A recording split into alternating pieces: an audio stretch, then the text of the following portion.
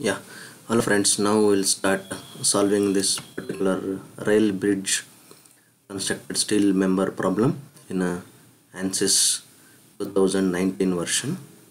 So for this we have to take a structural analysis, static structural analysis. Then we have to go for setting up engineering data.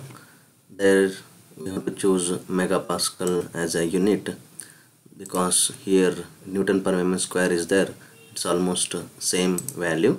Poisson's ratio is also 0.3. Then close this particular part. Then we have to move to geometry, where space claim window will get open. Once the window is get open, use design. So then command, take the XY plane, then set the grid value.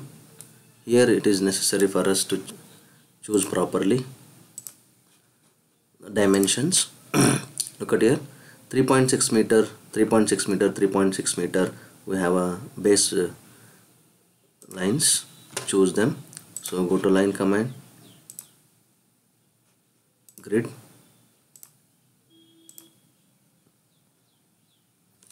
(3,600 mm). Next 3,600 mm.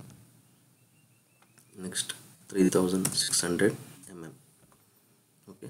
Then right click and escape from here. So later you have to draw a line which is length we don't know here, only 60 degree. 60 degree is known automatically. 60 degree means it also must be 3.6 meter. It has to be.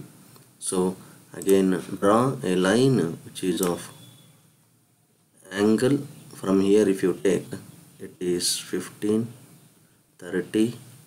So this is also 3,600 mm. This must be 60 degree. Okay, so then you join this. Then again go for taking the same point here. So then 60 degree, 3,600. Next join here. Then again from this point 60 degree, 3,600.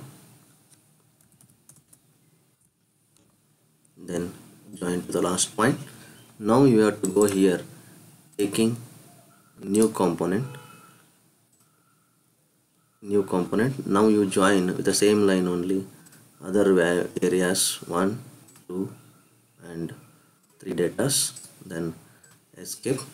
So here for all components whatever you have drawn here, you have to convert by holding a control. You have to convert these from beam lines to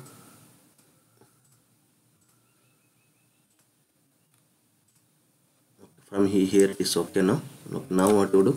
So prepare circular area only. So once you prepare circular area, this area how much is there, that you have to assign first. It is equal to 3,250 millimeter square. So 3,250 millimeter square. So once you assign this particular area must be assigned to all lines similar way. So for every one you assign all lines. Even you can select control and select all and assign the area. Once it is done, so all beams whatever there here, now they are showing it as a beam. So those beam you have to convert them into truss first. So here it is beam is there, that will convert them into truss. So beam is there, convert this into truss member.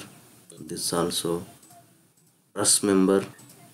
Similarly here what all the beam values are there, you just convert them into truss members. Later the final is go for property. So share topology you have to select. After this come to modeling part. Yes, now you imported same thing. So right click here, go for a front view section. So look at here, all beams are assigned with the steel property or not. That is done. So now you have to go to mesh. In this mesh you have to change from mesh method or sizing. So in the sizing, first you have to select all members. So go for a box select here line. So all members are selected. Apply. Here instead of element size you choose number of division as 1. So then right click onto the mesh, go for click generate mesh. So now meshing is done. So now if you click here and come to statistics data, how many elements were used, those many elements only will be there, that is 11 members. Now you have to go for inserting loads. So how many forces are there, first you check. 1 2 3 4 forces are there. So first one is a 280, all are downward direction only. So click here, so insert force. So select the vertex, then a point, select a point, apply here. So apply to the geometry. Instead of a vector you choose it as a component. I want y direction negative 280 kilonewton. So that's the value. Next insert one more force here, apply, select, apply. So it's a vertex, then again it is a component you have to choose. Check 210 kilonewton is there. So here minus 210 Newton. Next one more force, insert force, geometry, then go for component. This is also minus 280 kilonewton. Next last one is, it is 360 kilonewton. Insert force, choose the vertex, apply, then vector you have to choose here, component. So then minus 360 kilonewton.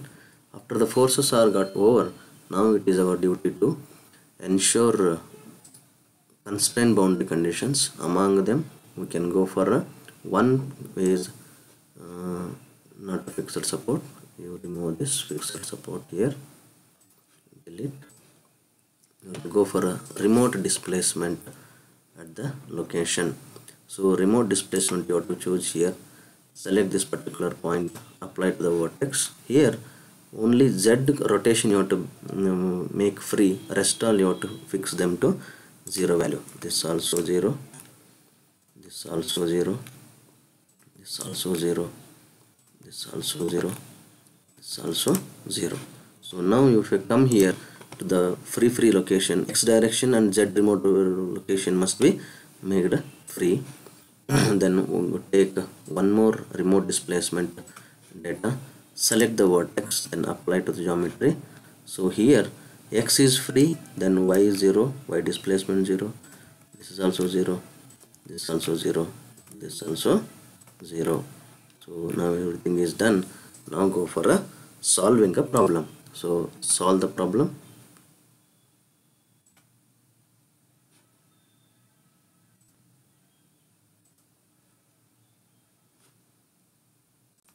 After the solution is got over, so now go for a deformation, total deformation of the problem. So evaluate result. So now we'll come to know what is the, this is the animation of a truss member which is showing. So thank you.